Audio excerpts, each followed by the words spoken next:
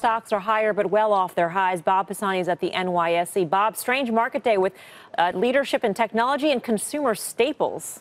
Yeah, very odd. And we're still not getting any real help from industrials and some of the other laggards like bank stocks. So let's take a look. Melissa's right. We got a nice rally in semis. That's holding up, and they have been in trouble. A lot of those names are down almost 10% in the last 2 weeks. Consumer staples, very defensive. Healthcare, defensive.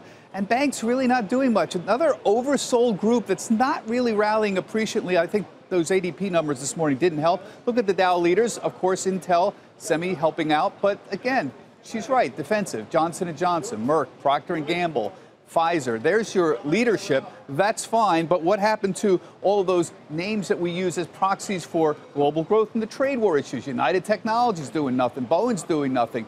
The financials are doing nothing. Travelers is down today. Goldman Sachs is basically flat. You see what I mean? Those trade names, concerns about yield curve stories, all weighing on the market. You want to look at another global growth dollar story? Look what's been going on with the agricultural stocks and the metals names. Here's your basket of metal stocks, metal commodities. DBB is what you want to look at here. Look, it's near a 52-week low. Look at an even worse one, DBA. This is a basket of agricultural futures. You can buy this as an ETF. DBA is the symbol. This is at a historic low, essentially. This thing's been trading for 10 years. I don't think it's ever been at 17 and change, maybe once or so, but you get the point here. It's really weighing on things. So where are we? The markets in the last 2 weeks, it's been defensive. Okay, we're in a trading range, 2,700 to 2,750, but it's been very choppy, very uneven, a lot of intraday reversals in the last 2 weeks. And look, when you got utilities and REITs and telecom as your leadership group, you don't want that. We still need a better bounce in industrials and banks. Semi's a little bit better today.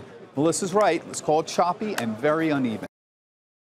Hey there, thanks for checking out CNBC on YouTube. Be sure to subscribe to stay up to date on all of the day's biggest stories. You can also click on any of the videos around me to watch the latest from CNBC. Thanks for watching.